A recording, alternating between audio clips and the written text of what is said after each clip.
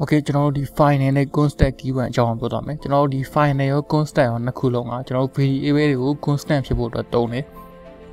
constant ဆိုတာဘာလဲဆိုတော့ကျွန်တော်တို့ဒီ variable တစ်ခုကို assign လုပ်ပြီးနောက်ထပ် reassign လုပ်လို့မရဘူးပေါ့အဲ့ဒါကိုကျွန်တော် constant ဖြစ်တယ်လို့ခေါ်တယ်အဲ့ final ရော constant ရောမှာဘယ်လိုကွာလဲဆိုတော့ဒီ constant က combine time constant ဖြစ်တယ်ပေါ့ဒီ final ရောကျွန်တော် run time ကျမှလာတဲ့ဟာတွေလည်းထည့်လို့ရတယ် okay အဲ့ဒါကိုကျွန်တော်အဲ့ဟာတွေဘယ်လိုလဲဆိုတာလေ့လာသွားမယ်အဲ့တော့ကျွန်တော်ပထမဆုံးတစ်ခုရေးကြည့်လိုက်မယ် string ပေါ့ string a assign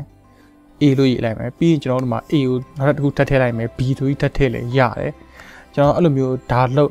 ဒါကိုကျွန်တော် reassign လုပ်တယ်လို့ခေါ်တာပေါ့ပထမတစ်ခုကဒါ assign လုပ်ထားတာနောက်ထပ်ပြန်ထည့်တဲ့ဒါကိုကျွန်တော် reassign လုပ်တာလို့ခေါ်တာ final ရော constant ရောနှစ်ခုလုံးကအဲ့လို reassign ပေးမလို့ဘူးပေါ့ကိုအဲ့ဒါကျွန်တော်စမ်းကြည့်လိုက်မယ်စမ်းကြည့်မယ်ပထမဆုံး final ရေးကြည့်မယ် final ကျွန်တော်တို့ web programming language က static type ရော dynamic type ရောနှစ်မျိုးလုံးရေးရတဲ့အတွက်ကျွန်တော် data type ထည့်မရေးတဲ့ရတယ် A လို့ထည့် final A လို့ရေးလိုက်မှာပေါ့နော် final A assign file လို့ရေးလိုက်မယ်ကြာဆိုကျွန်တော် integer ဖြစ်သွားပြီ final A က okay နောက်က constant ရေးလိုက်မယ် constant A လို့ရေးလိုက်မယ် assign 5 okay အဲ့ဒါဆိုကျွန်တော် final A ကိုထည့်ကြည့်လိုက်မယ် final A assign 4ဆိုထည့်လိုက်မယ်အဲ့ဒါဆိုကျွန်တော် error တက်တယ် final variable can only be one ပထမတစ်ခါပဲထည့်လို့ရအောင်နောက်တစ်ခါ reassign လုပ်လို့မရဘူးလို့ပြောတယ်ကျွန်တော်နောက်တစ်ခါ constant ကိုလည်းအဲ့လိုထည့်ကြည့်လိုက်မယ် constant ကလည်း4ပေါ့okay constant လည်းပေးမထည့်ဘူးအဲ့လိုပြောတယ်အဲ့ဆိုကျွန်တော်ဒီ constant နဲ့ final နဲ့တော့ဒီခုတော့တူတူပဲပေါ့ not allowed to reassign ပေါ့ကျွန်တော်နောက်တစ်ခါထပ်ပေးမထည့်ဘူးပေါ့ okay အဲ့ဆိုကျွန်တော်ဒီနှစ်ခုဘယ်လိုကွာလဲပေါ့ကျွန်တော်အဲ့ဒါကိုလေ့လာသွားမယ် okay ဒီ constant ဆိုတော့ကျွန်တော်ဒီ combine time constant ပေါ့ဒါတွေက combine time constant ပဲတစ်ခါရေးထည့်ရတာပေါ့ကဲလို့ run time ရမှလာမယ် value တွေရှိရပေါ့ဥပမာကျွန်တော် REST API လာတဲ့ဟာပဲဖြစ်ဖြစ် database ကလာတဲ့ဟာပဲဖြစ်ဖြစ်ပေါ့အဲ့လိုဟာတွေကိုကျွန်တော်တို့က constant မှာထည့်လို့မရဘူးဒါပေမဲ့ file မှာထည့်လို့ရတယ်ကျွန်တော်အဲ့ဒါကိုစမ်းကြည့်မယ်ဆိုတော့ကျွန်တော်တို့ဒီဘောင်းကျွန်တော် API ယူလို့မရဘူးယူလို့မရတော့ကျွန်တော် runtime တစ်ခုရေးလိုက်မယ် runtime assign runtime ပေါ့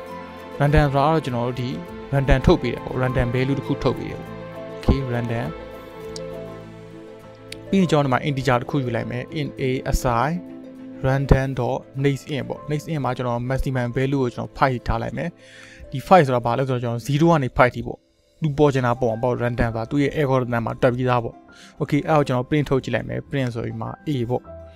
okay အဲ့မှာကျွန်တော်ပထမတစ်ချိန် run လိုက်မယ် run လိုက်ရင်1လို့ပေါ်တယ်နောက်တစ်ချိန် run လိုက်မယ်ကျွန်တော်တို့နောက်တစ်ချိန် run လိုက်ရင်1ပဲ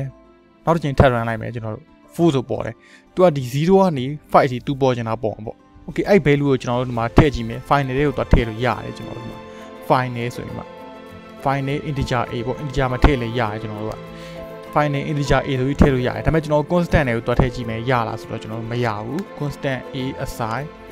runtime.next integer 5ဆိုပြီးတော့ထည့်ကြည့်မရဘူးကျွန်တော်တို့ဘာဖြစ်လို့လဲဆိုတော့ကျွန်တော်တို့ဒီ constant ဆိုတာအသေးဖြစ်ခဲ့ရမယ်ပထမတစ်ချိန်မှာ run လို့5ပေါ်နောက်တစ်ချိန်မှာလည်း5ပေါ်ရမယ်ကျွန်တော်တို့ဒီလိုဖြစ်ရမယ်ကျွန်တော်တို့5ပထမတစ်ချိန်မှာ5လို့ပေါ်ရင်နောက်တစ်ချိန်မှာလည်း5ပေါ်ရမယ်ကျွန်တော်ပြောင်းသွားလို့မရဘူးပေါ့ sorry a1 ပေါ့ okay နောက်တစ်ချိန်မှာ4ပေါ်လို့မရဘူးဒါပေမဲ့ကျွန်တော်ဒီ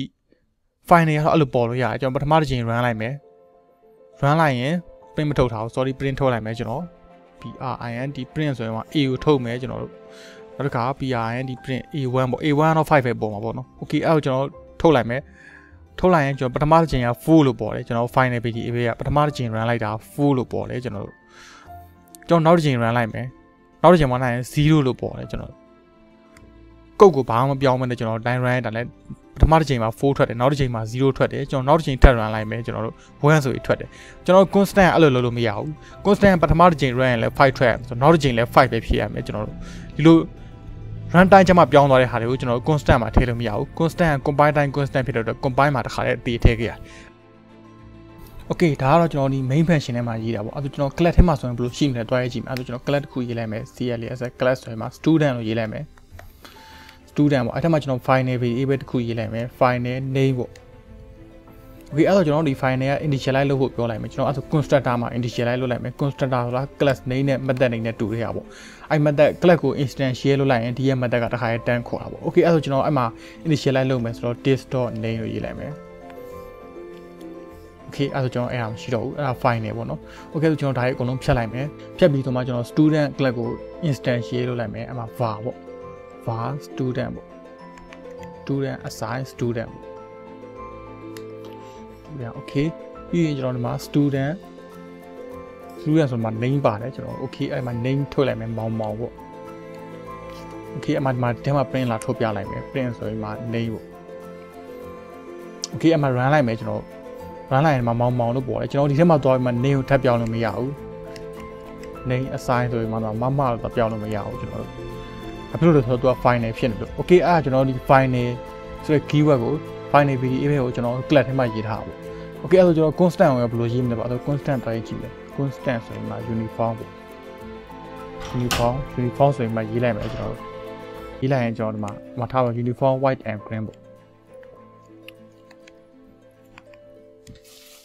okay အဲ့ဒါမှာအဲ့ဒါပြနေပြီဘာဖြစ်လို့လဲဆိုတော့ constant ကကျွန်တော် static ဖြစ်ရမယ်ပြီးရင်ကျွန်တော်သူ့ကိုဒီကနေ instance ဒီမှာတော့ instance ရေးလို့မရဘူးတခါတည်းအတည်ထည့်ခဲ့ရမှာဖြစ်တယ်ကျွန်တော် static ဆိုတဲ့ keyword အကြောင်းကိုကျွန်တော်အရင်သင်ခန်းစာမှာပြောခဲ့ပြီးဖြစ်တယ်အဲကြောင့်ကျွန်တော်ဒီ constant ဆိုတဲ့ keyword နဲ့ class ထဲမှာရေးမယ်ဆိုရင်အဲ constant က static ဖြစ်ရမယ် static ဆိုတော့ကျွန်တော်တခါတည်းအတည်ထည့်ခဲ့ရမယ်ဒီ program ကြီးတစ်ခုလုံးမှာ memory မှာတနေရာသာပဲနေရာယူမယ်ပေါ့ဒီမှာတော့ကျွန်တော်တို့ file တွေရောတစ်မျိုးထည့်ယူလို့ရတယ် student 1ပေါ့ student 1ဆိုမှရေးလိုက်မယ်မှာ student ပေါ့ student ဆိုရင်မှဒီမှာတခုရေးလို့ရတယ်ကိုပေါ့အဲ့လိုရေးလို့ရတယ်ဒါပေမဲ့ကျွန်တော်တို့ဒီ